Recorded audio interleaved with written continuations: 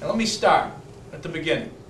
Let's try to do this in chronological order, and Garrett can help me. But in the first task, I remember the day after the election at a press conference that was called far too early in the morning after a night of celebration at the Omni Parker House. And someone said to the governor-elect at the time, what do you think the toughest challenge that you're going to have? And somewhat presciently, the governor said, nobody can predict what the future is going to bring. We have an immediate challenge, which is to implement the health care reform law. Something that we as Democrats have been fighting for and will continue to fight for, dating back to Franklin Delano Roosevelt and Harry Truman and John Kennedy and Bill Clinton.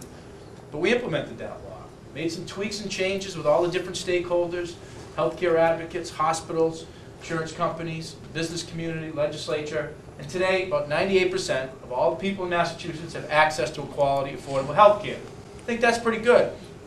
We implemented that. What was the percent before you started? I mean, we need picky pieces like that. All right, well, I'll get you that, but I mean, I think it was probably 60, 70%, yeah, but right? that's great. Yeah. To know that from 60 to 97 is... So I'll get you the exact figure. So 97.5, about 98% of people with access to quality, affordable health care in the state. Number one, we filed that March of 2007, the Municipal Partnership Act.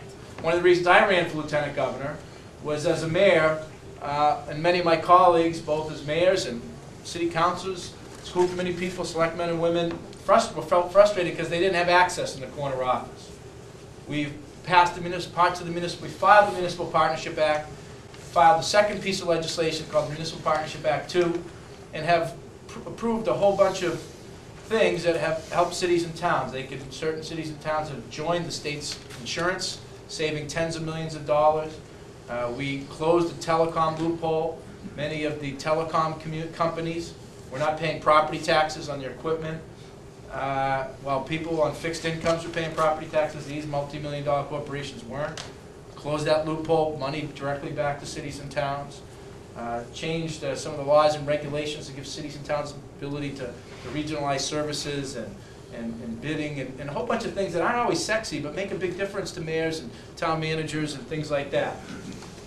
The governor began a discussion back in 2007 when he gave the commencement address at UMass Boston called the Readiness Project. And he said, you know, we need to write the next chapter in education reform. That the world has changed since we passed the first education reform back in 1993, 17 years ago.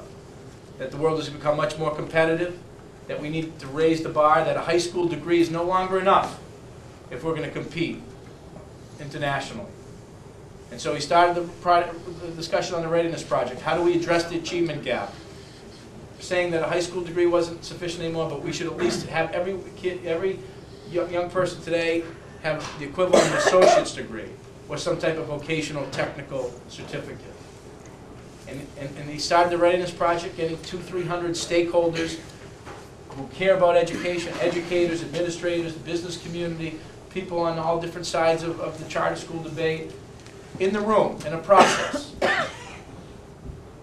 And that resulted in a piece of legislation that was signed on Martin Luther King Day, education reform, which is giving us a whole bunch of new tools in the toolbox and resources, hopefully with the federal stimulus money, that will help us address the achievement gap that still continues to exist in Massachusetts.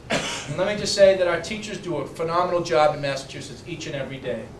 They lead the world in a whole, yep, they do, clap. They do great work.